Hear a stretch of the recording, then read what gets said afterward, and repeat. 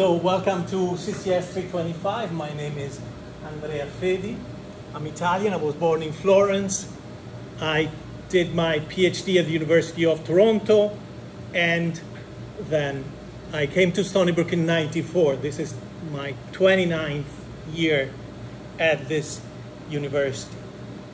This is a class that I created a few years ago, around 2016, when I moved out of European languages and into the department that was then Cinema and Cultural Studies. It's a class about culture and society. The official bulletin title is Culture in Context. The context is society, and the focus is technology. But of all technologies, we are focusing on the automobile. Because the automobile, in my view, is the first modern individual technology. It is modern in a unique sense because it was the first technology for which the primary function, the utilitarian use, didn't drive access to the technology, desire to have the technology, consumption of the technology. Because for about 20 years, between 1888, which is the official date for the history of the automobile, for the start of that history, August 5, 1888, Bertha Benz, wife of Karl, drives 66 miles in Germany, first long-distance journey for a car, accompanied by her two sons. We'll see a picture of a monument celebrating her deed that day. But for the first 20 years, between 1888 and 1907, the car was less than you would expect and more in surprising way. It was less than you would expect because for the first 20 years at least, cars were famously unreliable. Even though by 1907 cars were being produced on a scale of tens of thousands per year, per major area of circulation. And it was more because the car was being sold, was being introduced to the public in a way that is very similar to what in more recent times has happened with the latest paradigm-shifting technology, the mobile phone. And I'm not referring to the mobile phone as it was introduced in the late 1980s and 1990s, the bricks that you still see in films from that era. I'm talking about the next step in the evolution of that technology, when not only you can avail yourself of the primary utilitarian function of being able to call people from everywhere, but you have a device on you that is connected to the internet. At that point, it's not about the simple juxtaposition of the user and the technological device. It's a life-changing kind of technology. It's not having something on you that allows you to call people, communicate with people via text, etc., and also consult the web, do a Google search, etc. It's your life's dimension that is changed. Now, your life is the life of an individual who is essentially connected to the network. And in fact, there is no denying that most users, have established a symbiotic relationship with the phone, right? To the point where you cannot go a few hours, if survive psychologically more than a few hours, if the internet is down, if the network is down. And a lot of people keep their phone in their beds, right? Not even within reach, but with them, like a puppy, sleeping with them. In the same way, the automobile was introduced to society and sold to consumers as something that was less and more of a utilitarian device. Surprisingly, you find little mention of this is an instrument that will allow you to move more quickly from point A to point B in the literature about the car. You find that, of course, but it's not the primary call, the primary attractive for this technology. What is instead is this idea that the car adds a new, previously unknown dimension to life. It's not just life plus mobility, life plus access to something that allows you to move wherever you want, compatibly with the existence of a network of acceptable roads. It's life within a dimension, the speed of the car, that was unknown before to the experience of the individual. We'll talk about trains. Trains were introduced and reached speeds much higher than any car by the 19th century. However, you don't experience speed in a train, right? It's like being in your living room. There is nothing of the physiological and psychological experience of speed, which is the same even today, right? You take a super fast train in Europe or Japan, you don't really experience speed, right? Same as with planes. You're up there, but you don't feel the difference between 500 miles and 800 miles.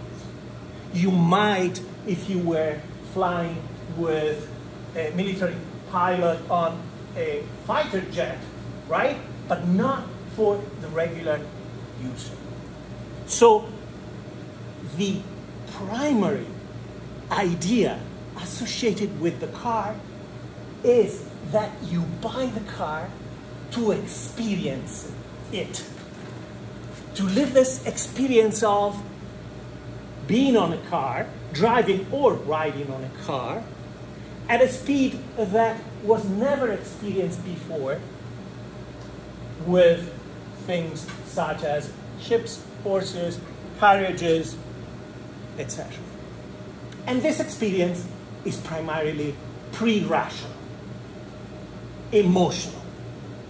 It's something that comes through your senses, is from the gut, from the ass, right? Because the ass sits on the car, and I don't know if you've ever seen the movie Rush, directed by Howard, and in there, one of the main characters, the characters fashioned after real Formula One driver Niki Lauda, after pointing out to a series of problems in the car of a woman he is falling in love with. And when she asks, how do you know that my car has all these problems? He says, because God gave me the ass. And I can feel the car here, right? The car is one with the body and with the pre-rational part of the mind. That is the experience of the car in the literature and the films that we will examine this semester. So I'm going to introduce a series of pictures to comment on some of the main ideas in the class, and then I'll show you where you can find the website of the class in case you haven't seen or received the email I sent a few hours ago. I'll show you where to find. The syllabus discusses some of the aspects of the class. If there is time today, we'll have a short activity. Otherwise, we'll do it on Thursday. Okay? And again, tell me if my voice is not loud enough to go over the noise, or if I'm screaming like a madman. Okay? So give me signs. I'm not subtle facial reactions. Just raise your hand. Just tell me, and I'll adjust.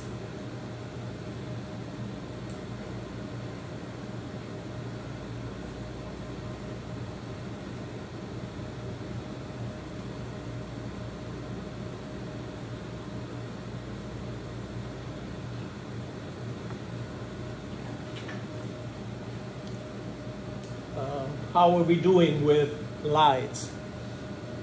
You're able to see the screen clearly enough, even with these lights? Okay. So, we start with the representation of a train. Actually, if you're talking about technologies related to transportation, we must admit that with this image, we have skipped 2 steps, right? Can you tell me what's the first step? What's the first revolution in the field of transportation in the history of humankind? Don't say walking, right? Let's move out of the Garden of Eden and creation, but in terms of something that can be assimilated to a technology. The invention of the wheel, but actually we have to go back a little bit, right? Because there is something else that comes before the wheel. So with the wheel, we're 2500, 3000 BC or BCE, but we have to go back another 1000, 1500 years and mention something else. The domestication of horses, right? First revolution. And that is a huge revolution, right? Because we think nothing of horses now, right? It's a pastime for fancy people. It's a sport, the equestrian sport, right? Something that is practiced on Long Island for sure, but you think it's marginal. However, up to World War II, horses were essential to transportation, right? 1943, the German armies that are still fighting in Russia are still occupying most of Central and Western Europe and trying to get out of Africa, are still moving about half of their men and supplies with horses and carriages, right? And you have, as modern people, as people who were born in this century, right? Probably, most of you, you have no idea how strong horses are and how capable they are. Take 4 horses, strong horses, right? Made for work, and you practically have a tractor. 4 horses can pull a truck, a long truck, a semi, okay? We're talking about this kind of strength. And can we think of a symbiotic interaction with the horse? Of course, right? There is a symbiotic process. Horses are worse than dogs from that point of view. You really have to be aligned with them. You really have to establish an empathic connections. Horses are nervous, are temperamental, right? Unless you connect with them, it's hard to work with them. So there is some kind of symbiosis. However, what's the difference between the symbiotic relationship interaction you have with a car, with a phone, with a horse? With the car and the phone, those devices become an extension of yourself, right? The phone is an extension of your social mind, essentially. The car is an extension of your physical body. your individual body, right? That's why the train is so different. In the case of the horse, you have another sentient being. And even though users imagine their devices, including cars, as separate from them, and they talk to them, or they curse at them when they break down, it's much different with a horse. And if you've never touched a horse, you can think of a dog and how different the symbiotic relationship with a puppy can be. So we skipped over the horses. Even though horses were an established means of transportation, everything was working perfectly. When the car comes out in 1888, most people think this is just an exotic pastime. In fact, you know that driving a car, riding on a car, is classified in which category among human activities during the first 20 years of the car's history? Can you guess? When you define going out with your car as a passenger or a driver, people call it what? In which category? It's not entertainment, but luxury. Not even. Well, of course, it's considered a luxury item, right? Especially because for the first 20 years, basically, even a small car is as expensive as a small house or apartment. What about a joyride? Yeah, not there yet. A leisure activity? Close. We're getting closer. But it involves the body, right? That's the idea. Traveling? Sport.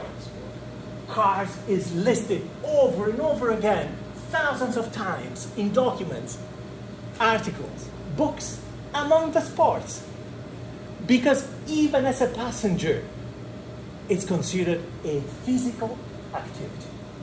To the point where we will see how, in the medical field, the car will be seen as an instrument for therapy. And there is, among many articles, a pamphlet of about 50 pages by a French doctor from 1906, I believe, that explains how he has cured a series of patients of various ailments using the car. The pamphlet is all about the application of the automobile to medicine, to modern medicine, right? So, we mentioned the horse. What is the other thing that should have been mentioned if we think of great shifts in the evolution of transportation? Boats, right? Sailboats. Sailboats are the foundation of ancient empires, right? The League of Greek cities, the Roman Empire in many ways, even though the Roman Empire will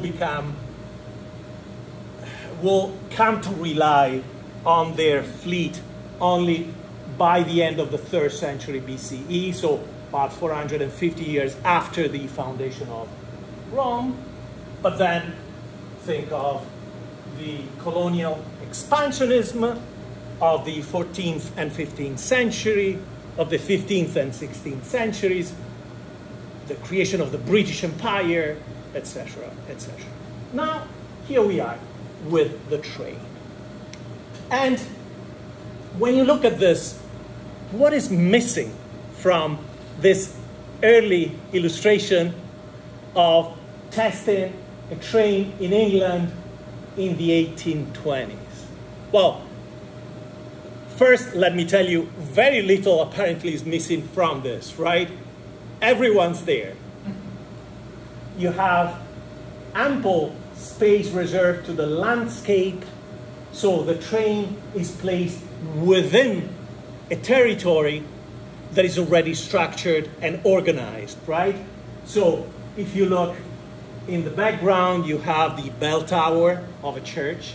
So you have a village of some kind, then you have a factory and smoke coming out of that factory to remind you that steam engines were first responsible for the creation of the Industrial Revolution, right?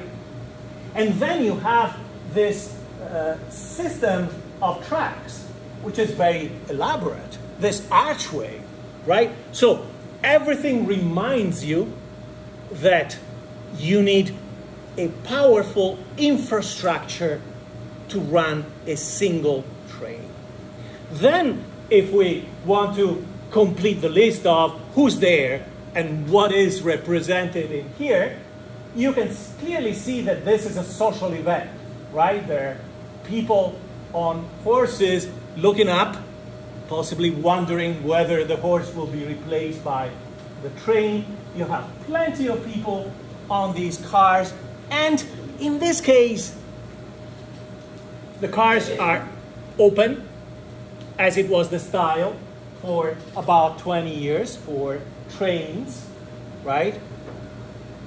So I'll go back to the effects of the cars being open. You have a group represented nearby, right? So you have a stronger presence of the middle classes, perhaps the upper classes, right? People in hats, decently dressed, right? So they represent the people in a position of leadership in society. And then, of course, you have this ridiculous situation where a horse is actually going in front of the train to alert people or to send away, to shoo away animals that might be in the path of the train. What is, again, one thing that is missing, egregiously missing, conspicuously missing from this representation? Like a roof and walls, like a ceiling to cover the train? Right, yes, because that was the style.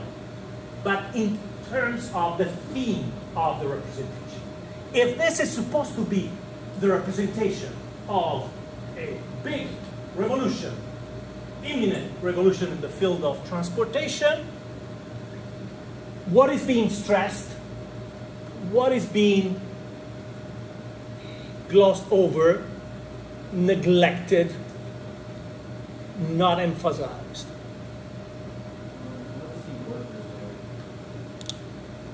Workers on the train? Yeah, there is probably, this is probably an engineer from the way it is dressed, and this might be the person working the coal.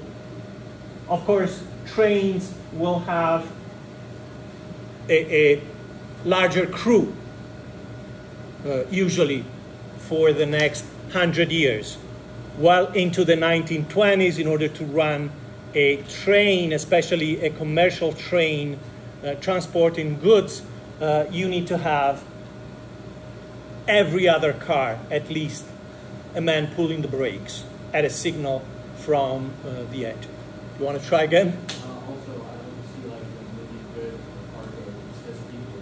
Yeah, there is people, just people. There's no like sense of like speed in the. Bingo. There's a force in front of it. Yeah. It's very static.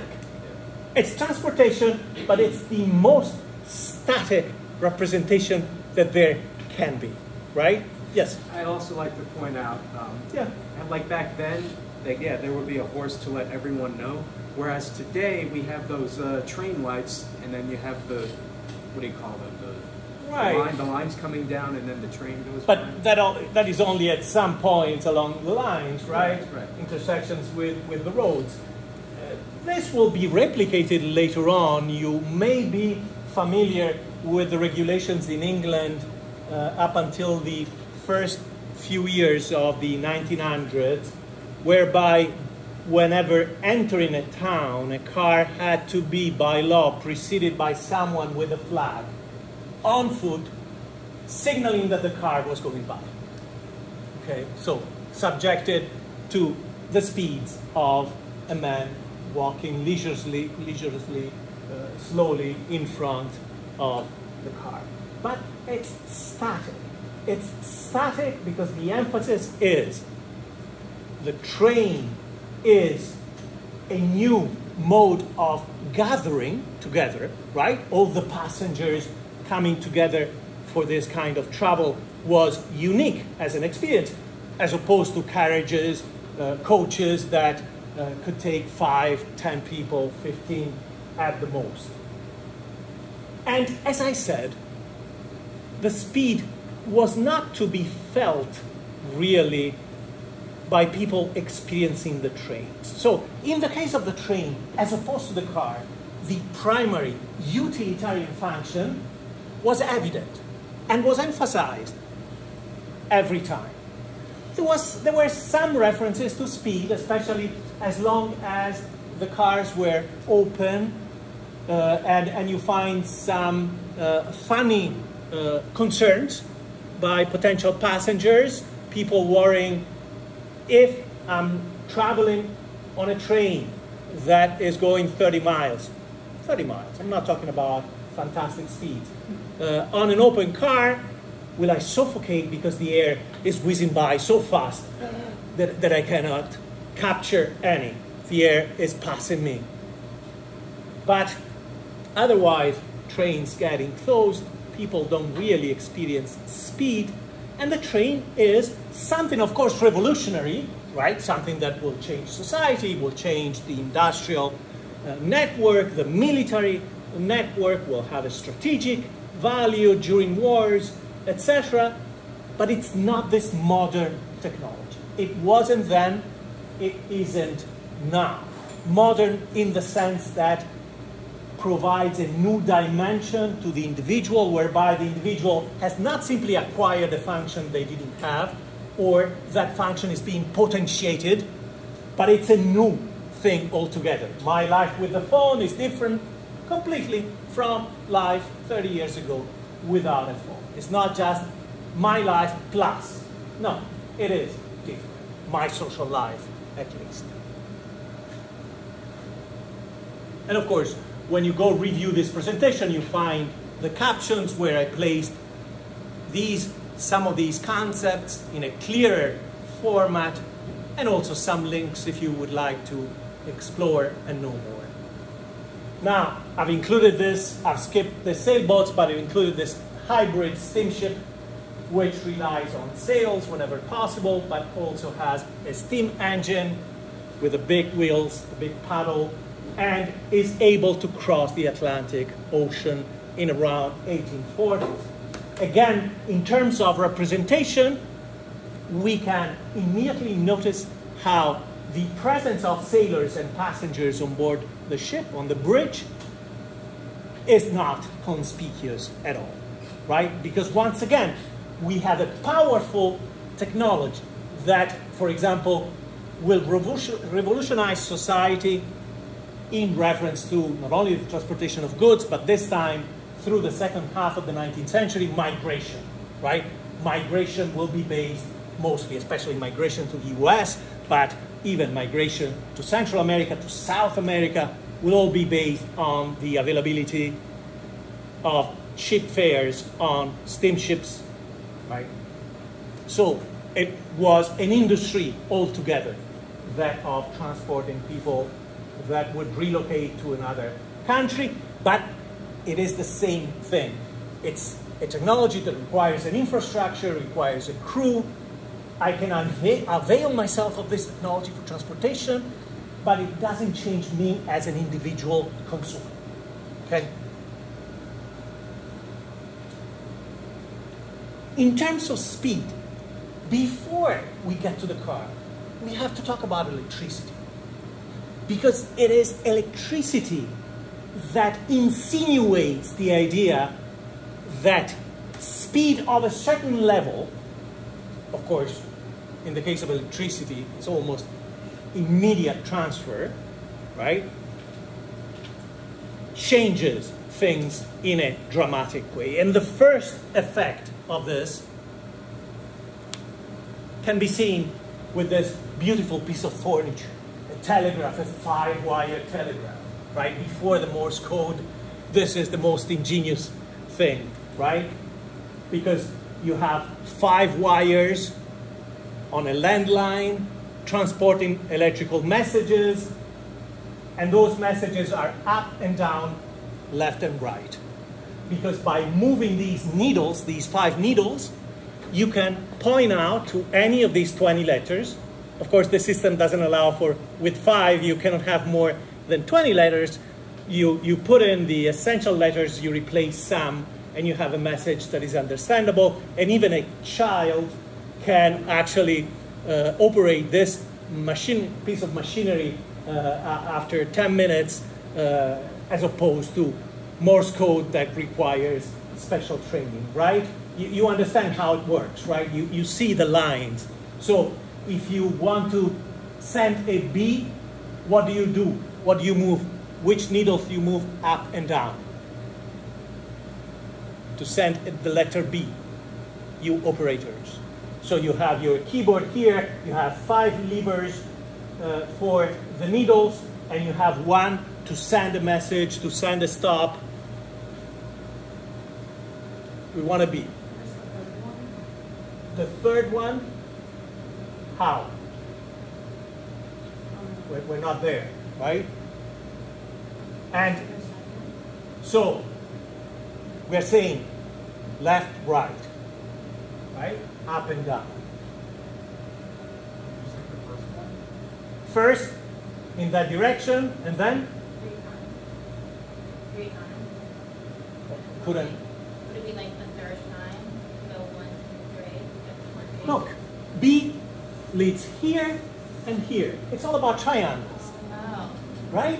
With 2 messages, with 2 inputs, you can combine with up and down. You can point out to a letter, right? So if I move this here, if I move this here, they meet at the B. So that's how, in a very simple way, I don't have to memorize the Morse code, I can do this. But what does it mean is that I have electricity. I have this machine from the 1840s, and I can send out content, information, news, everywhere there is a landline or a line at the bottom of a sea, a lake, an ocean. And even though I'm using electricity over wires, in fact, the word for telegram during this period is wire. I received a wire. Even though I'm using electricity traveling fast enough over copper wires, things are a bit slower because the signal tends to fade over a longer distance. So not only I need a landline, eventually, let's say, Beijing and Paris will be connected, right? By the 1900s, you can send a telegram from Beijing, China to Paris, France, because there are landlines connecting those places. However, along those lines, you have also relay stations, because after a few hundred miles, the signal would fade and become undecipherable, and therefore someone has to receive the message and send it to the next station. Please. I noticed that there were some letters missing on the... Yes. With this system, with 5 needles, you can only cover 20 letters. Okay. Yeah, that's... Okay. So you exclude some letters and you do the best, you replace some. For example, the C is missing, right? I think this is a G. Now I would have to look at the computer with better resolution. Yes, it is a G. So C is missing, and what else is missing? The Z, right? So you just replace some of the letters. And you know that your brain is able to interpret, even if you don't replace those letters, the words will come out clearly enough. So this machine gives the idea that there is a new dimension to life, that almost immediate speed can change what I think of time and space, right? So much that by the end of the century, newspapers enjoy a bigger circulation because they can convey the global range of news relying on telegrams. Any place connected via telegraph to another place where newspapers are being produced can have the news from that area and have them available for printing within hours. And this is Bertha. This is Germany. This is the place, the piazza, where Bertha Benz had to stop to refuel during her journey of 66 miles in the company of her two sons, Richard and Eugene, I think. Okay? And the question would be, so she stopped for refueling, but this was the first journey of a car? Was there a gas station here? And of course the answer is not. And you find it in the caption, you find the answer in the caption. She went to a pharmacy. Because a pharmacy, drugstores in general, would have benzene and alcohol used to erase stains, right? And she didn't need much in order to refuel the car, even though the car was not very powerful, was slow. Speed were under the top speed of a horse. Horse can comfortably travel at about 10 miles per hour, can be pushed to 12 or 15. And even though the car was small, the engine was 4.5 liters. Someone had a question? Yeah, I don't know if you said this already, but is this like the first Mercedes Benz or something? Because it says Yes, her husband was Carl Benz, okay. right? She put her family's money into Carl's factory, but she also spent a lot of time at the factory. And that's why, most probably, there are a lot of fictional narratives about the events. However, Carl had created the first car 3 years earlier, and of course tried the car on factory grounds a number of times, but they never ventured at such a considerable distance in the real world. And justifiably so, because Bertha Benz, who was not just a driver but had some engineering skills, had to fix the car in creative ways because she experienced problems with the brake lining and other mechanical issues that she was able to stop and fix by herself. The reason why I included this, and what I like about this, well, the sculpture is kind of cartoonish. It looks half Mary Poppins, half Bertha Benz. However, what I like is that they didn't put the car. They just have these pipes, because it gives you the idea that the materiality of the car disappears when you're speeding, right? You don't feel the heft of the car because you are going allegedly so fast. And going fast changes, right? At this point, going 10 miles an hour on this car feels fast. And if you've ever experienced driving or riding as a passenger on an antique car, I'm talking about something pre-1920, open cockpit, it feels 10 times faster and 100 times more dangerous. And I was talking about the senses. All your senses are involved because you smell benzene. The smell of benzene and oil is very strong in an engine from this period. The noise can be very strong, very loud as well. The car shakes in a way that no carriage had done before. So through your body, all these sensations combined with the visuals, the landscape going by at speed, give you the sense of a new experience. Do you know how long it took them to like make that journey? About a day, Like, several hours, yeah. yes. Because she had to stop and because the car was, as I said, very slow. The conditions of roads were paved decently enough, but they were made for carriages. So it was kind of a problematic proposition until macadam roads, which were similar to asphalt of today, became more popular in the 1900s. Okay?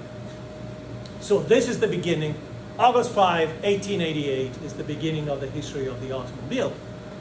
And as I said, within 60 years, the car will have an immense, as a technology, will have an immense impact on society, right? This image of a highway circa 1960s in America, I think it's Texas, but I don't remember exactly,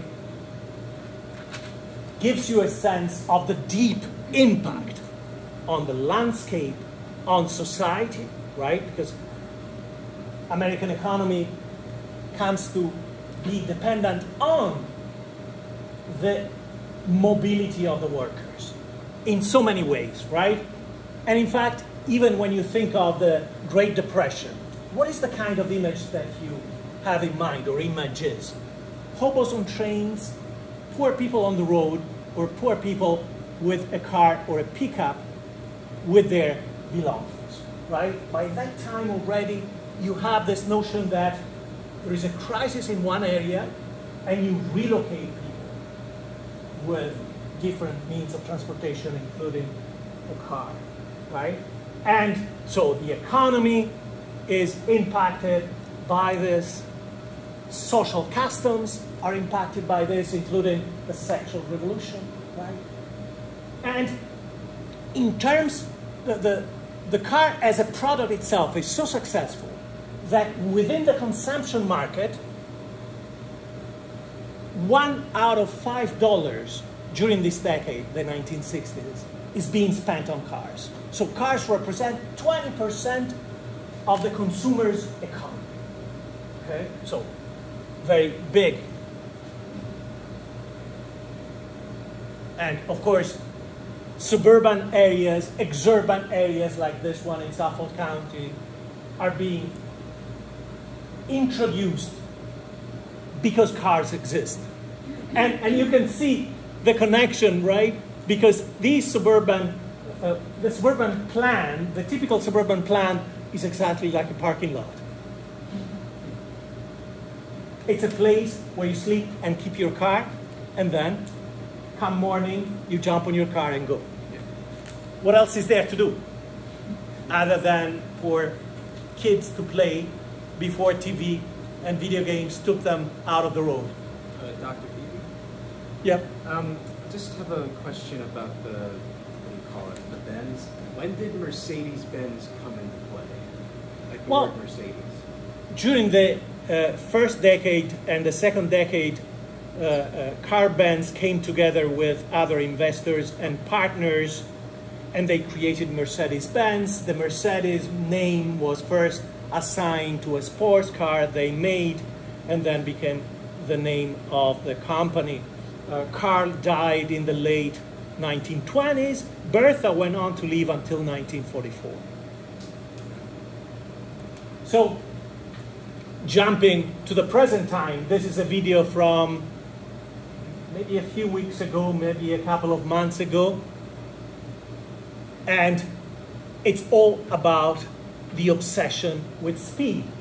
This is the presentation of an American car, the Hennessy Venom F5, that is able to reach speeds of 300 miles per hour comfortably without modification as a stock car, right? Of course, what's the use of that? Again, the car is not about the utilitarian purpose, right? The car can be an accessory. What cars do I want to be seen around, right? What car represents me? when I present myself in a public place. And the car is about the experience of being in the car, because it feels different to be being in this kind of car as opposed to a Honda Civic or Toyota Corolla. No offense to anyone here owning one. My car is a Fiat 500, love it. It's the third Fiat I've had in my life ever since I was 19. It's an iconic car. Kids smile at the car. Adults smile at me because they say, what's this 6'1" dude doing in this can? Is that you, Doctor? Tin can. Was that you? No, no, it's not me. I would have had the Italian flag. Okay. If anything, I would have carried a different flag. Okay. And talking about the car being a completely different technology, industrial and artisanal at the same time. Here is Automania at the MoMA Museum, the Museum of Modern Art in New York. Last year, it was an exhibition devoted to the car. The car as an object of art, but not because some artist took the car and put it there and said, this is my piece. No, no, it's a car taken from the dealership, from a collection, and placed there in the museum, saying car design is a form of art. And this is quite unique. The car you see here is a Cisitalia, is a part of the permanent collection of the MoMA, together with a few other cars, for example, a Formula One Ferrari from 1990. Right? This is from 1946. It's considered a classic because of the lines. Because the lines are so harmonious, because it's an harmonious combination of form and function. And you can click on this and see a few more pictures I took. This is the Formula One car in the hall of the museum. Of course, they change it. Sometimes they have it on a wall. But that's part of the permanent collection. And this is the courtyard where they had a few more cars. And I've included this, of course, because what's unique about cars in reference to design is that you have, for example, this car, first designed in 1963, right, by the grandson of Ferdinand Porsche, the founder of the company. This model is from 1965, but Porsche has been making the same car for the last 60 years, right? And the one time they tried to get away from it with the 924 and 928 and 944 models, it was like Coke. They had to go back to the original design because the consumers didn't take it well, right? Citroën DS is another marvel of design. Right? And look at the reaction of people looking at this. These are people looking at a car, right? But you can see in their eyes it's like looking at Michelangelo's sculptures. And talking about iconic cars, this car has been made in various formats ever since the 1930s, and with retro designs of various kinds up to now. Of course, now they're making the electric version, which in fact is the version I have. It's an electric Fiat 500. And it was in the movie cars, in the series cars, etc. And this was part of the collection, the exhibition at the MoMA. It's the representation of the kidnapping of a woman in a Swedish poster from the early 1900s. But it's the industrial version, the automotive version of a painting by Titian of the abduction of Europa, who is a legendary princess. Zeus, Jupiter, the god of the Greeks, comes transformed in a bull and kidnaps her, invites her to ride on the bull and takes her away. In the modern myth, the car replaces the godly animal, right? And look at commercial posters from the past. Again, this idea of the speed, right? It's like frames on a film, and look how the speed is allegedly changing the shape of the car, changing the materiality of the experience, right? And of course, drivers themselves, this is Toulouse-Lautrec representing the driver, is like a new species, right? And that was the idea, that the car produced an anthropological shift. So, in evolutionary terms, either as a human, you were able to adapt to a society that relies on the new technology, or you go extinct. As an individual, as a class, as an ethnic group, those were the questions, those were the general issues that were being debated 120 years ago in reference to the car, and it's so apparent, right, that this is a non-human. This is a different kind of human, and of course, it's dressed in fur, because if you drive, the air makes you very cold, but it's a common representation that you become animalistic when you drive the car, right? Yeah. And they were familiar with road rage from the very beginning.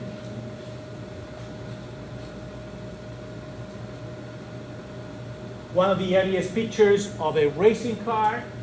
Of course, you don't have the kind of cameras you have now, so it's difficult to frame the car correctly. And because of the exposure, you have this, the deformation of the wheel becomes elliptical, but that gives you this sense of speed, right? And look also at the passers-by, how they come out in this. Let me come closer to the conclusion, and then I'll show you the website. We saw cars in art museums, but of course there are hundreds of car museums at this point all over the world, right? So many even here in the United States, many more in Europe, especially in countries such as Germany, Italy, and France. Mercedes-Benz opened their museum kind of late in 2006. I went to see it a few months after they opened. They have 160 cars, 7 or 8 floors. And item number 1 there was what? A horse. 1-to-1 reproduction of a horse with fake fur. And underneath a plaque saying, reproducing a statement by the Emperor of Germany saying, yeah, the horse will stay, cars will pass. People will get bored. They're fashionable now, but eventually people will get bored and abandon them.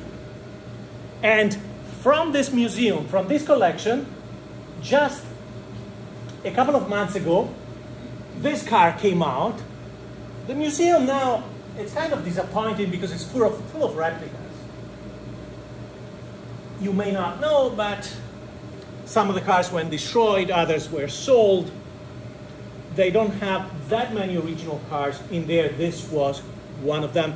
And mind you, at this point, companies such as Ferrari, and especially Mercedes-Benz, have entire units working just on providing spare parts to car collectors, right? Some spare parts cannot be found anymore, and they make them and they sell them to their collectors. They provide support and maintenance also.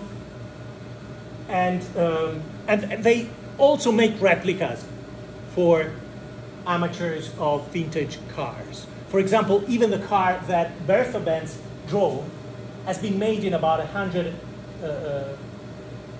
items in the production line by Mercedes and sold at a very hefty price.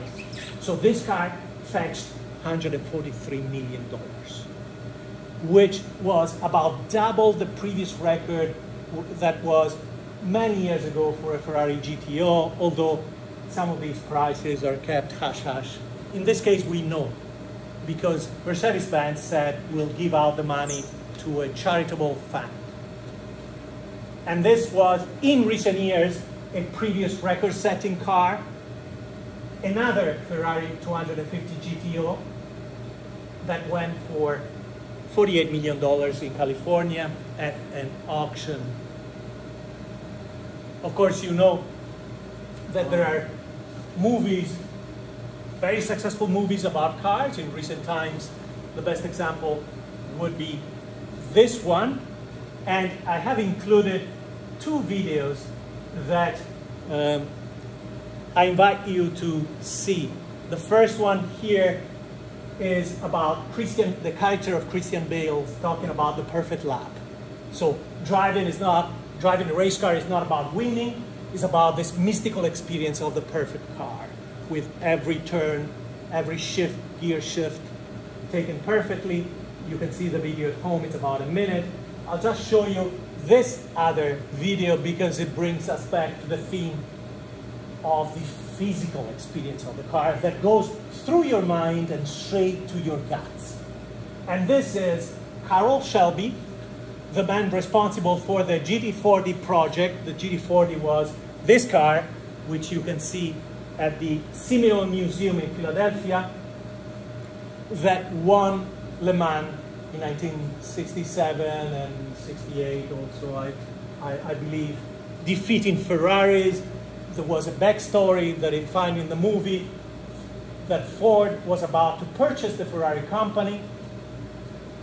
An initial step agreed upon was that Ford had to buy a big building in Bologna owned by Ferrari as part of the deal. Even after Ford purchased the building, Ferrari went back on the deal and said, I'm not selling to you. And of course didn't give the money back for the building. So Ford was very angry, and they said to Carroll Shelby, give us a winning car with the Ford brand on it. And this is the president of the company, member of the Ford family, trying this car with Carroll Shelby.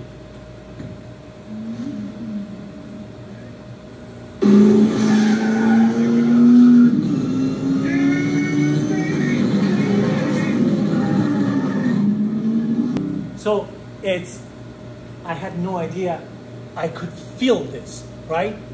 Feeling the speed is the key to the experience.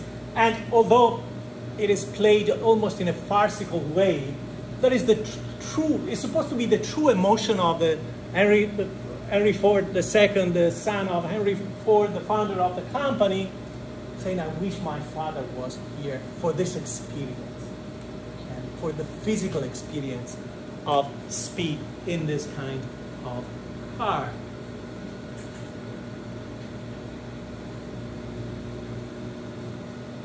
So I'll stop here for now for this part of the introduction, and I'll continue briefly, although you can look at the entire thing and read the caption. They're not heavy reading, and I'll just discuss the website and the syllabus for the next 10 minutes. Okay.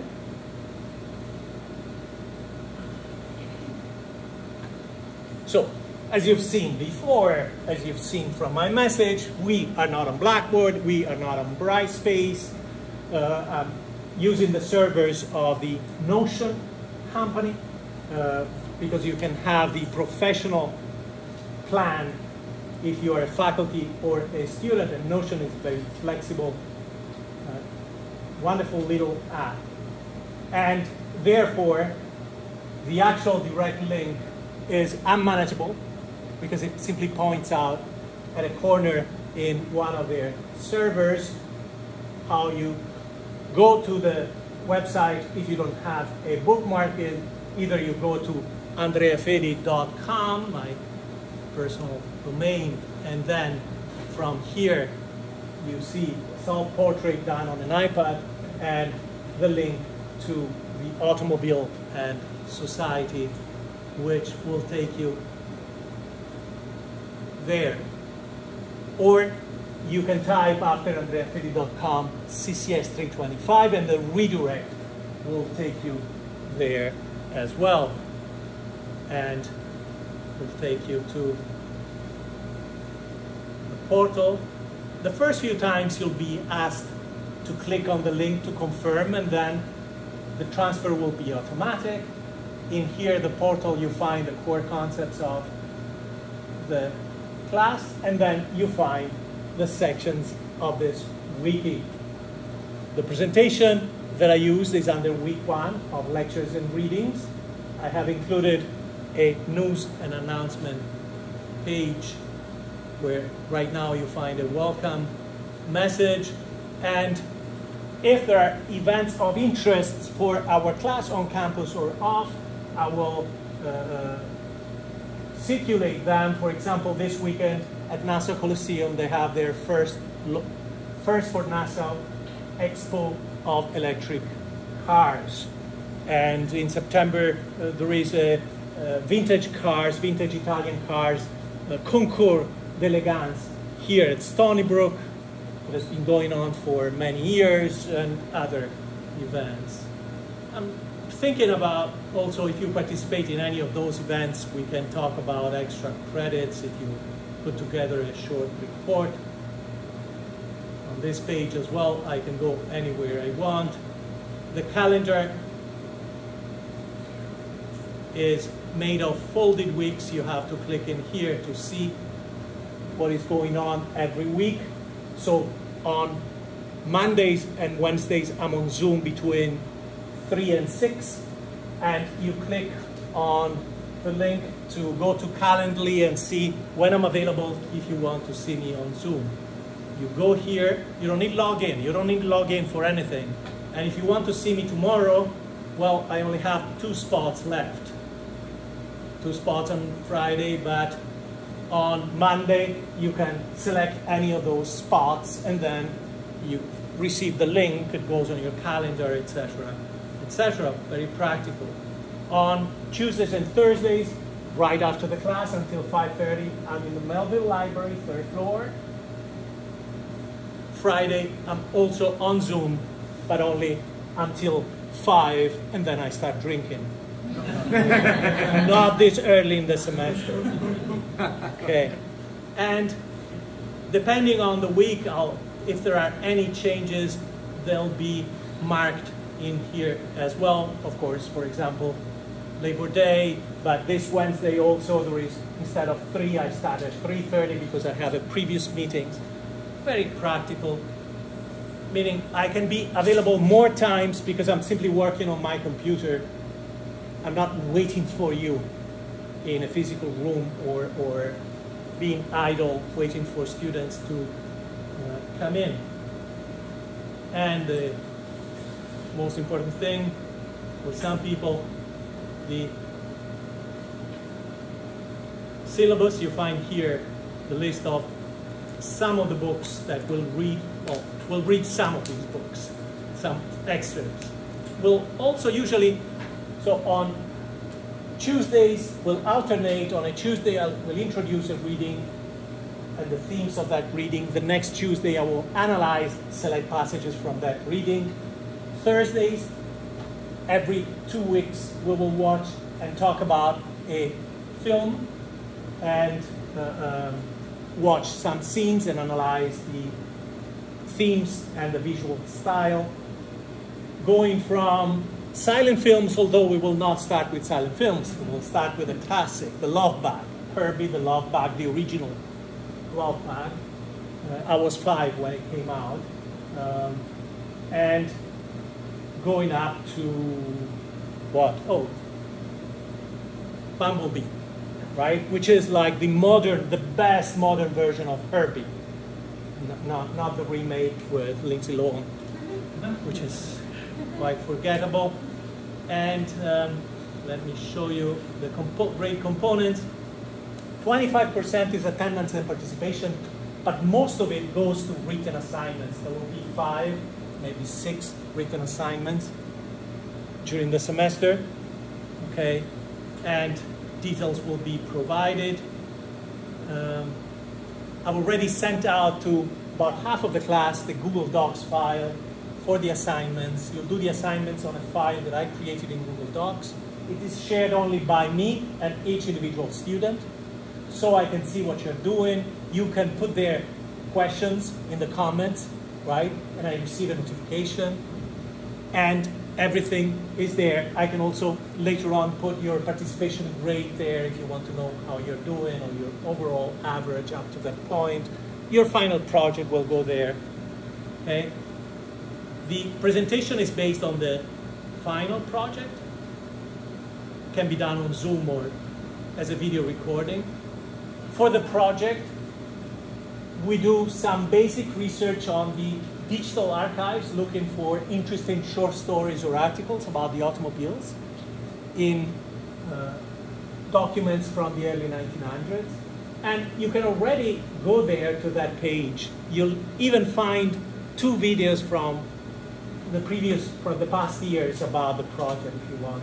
But come October, I will spend a week on the project and talk about the methodology.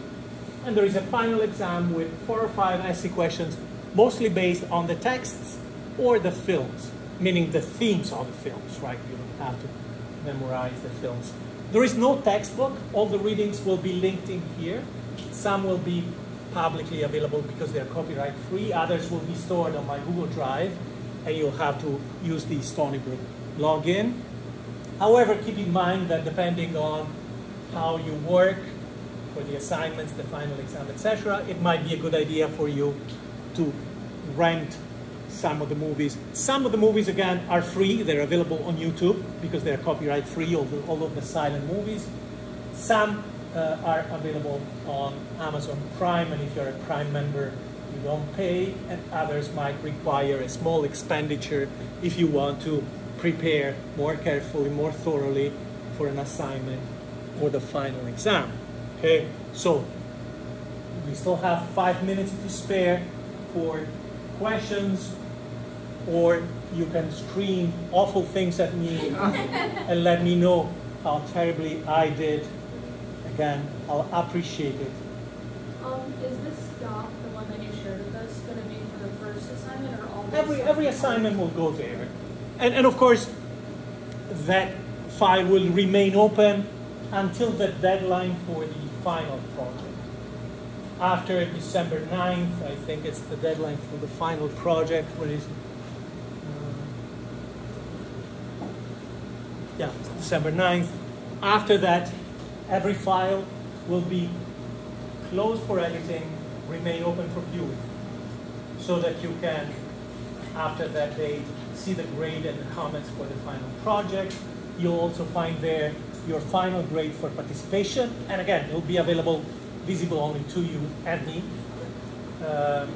But the rest of the semester is not like any kind of Dropbox area. I don't know if it is called that way in Blackboard. It's not like if the deadline for an assignment is October 1st at midnight, the file will be closed. Of course, I can see when you posted it, but as far as the assignments go, I can be flexible as long as you have a plan. Meaning, if you leave a comment saying, I couldn't finish the assignment tonight, it'll be ready tomorrow or 2 days from now, that's fine, right? As long as it is reasonable, not 2 months from now.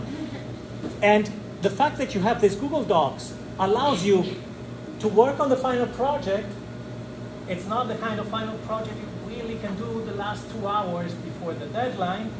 You can start with drafts and ask me to review it and leave comments and an idea of a grade. This is more or less an A or a B or a C. What you have now with suggestions. So since we don't have a midterm, don't just forget about the class until the very last moment.